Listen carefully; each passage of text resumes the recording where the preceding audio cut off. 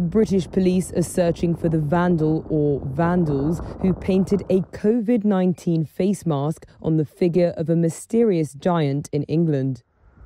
The Long Man of Wilmington is a 235-foot high chalk outline of a figure holding a white stick in each hand carved into a hillside. It is protected by law as an ancient monument, though it has been targeted in the past. The figure's exact origins are disputed, but many archaeologists date it to the Anglo-Saxon or medieval periods.